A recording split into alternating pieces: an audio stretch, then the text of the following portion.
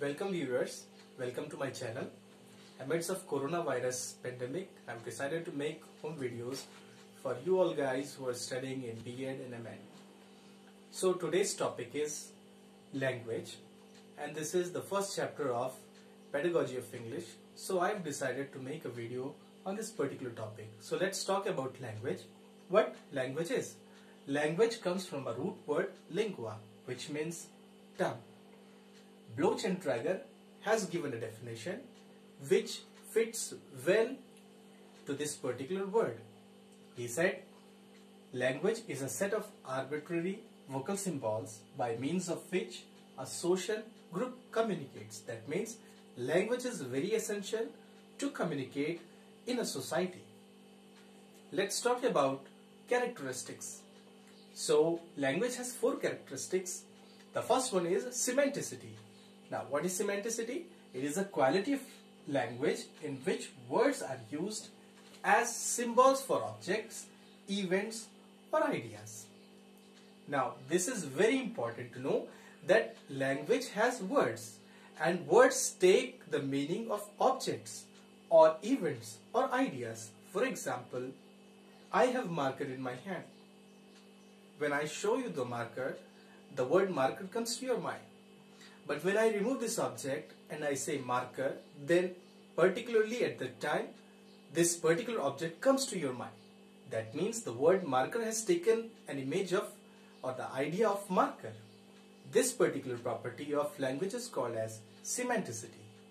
The second is syntax, or it may be called as grammar. So every language has a grammar or rules in a language for placing words. That particular property is called as syntax. The third property is productivity. It is the capacity to combine words in original sentences. When we put words together, they form meaningful sentences.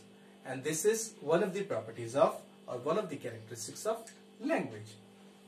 The fourth and the final one is displacement.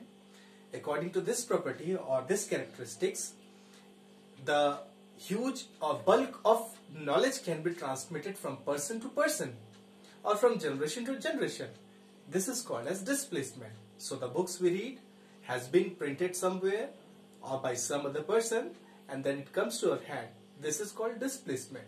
So language has this property of displacing knowledge from one place to another place. Now let's talk about nature. Language is a system.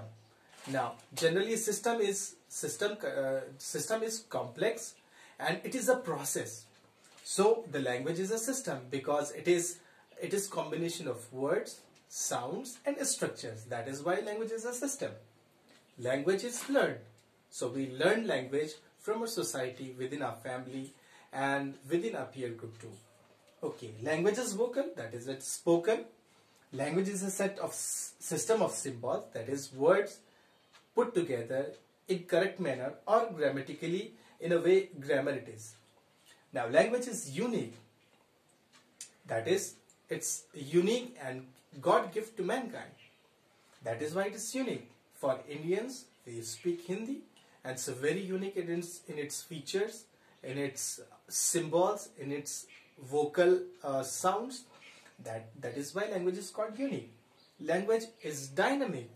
That is, it has various outputs. It can be used dynamically. It can be transferred from one place to another place. We can trade knowledge through this language. We can use it for communication. That is why it is called dynamic. Language is based on culture. For Indians, we have our own culture, and the words we use are culture specific. So the words we find in Hindi may not have possible synonyms or possible substitutes in other language. So every language is based on culture. And finally, language is for communication. We use language for communication, and this is why it's very important. That is why it's very important to have language or to study language in depth, because generally we use language for communication. So that's all for today. We will continue the lecture in another part. Please like my videos, share my videos, subscribe to my channel, and please don't forget to hit the bell icon so that videos I upload, you may not miss it. Thank you so much.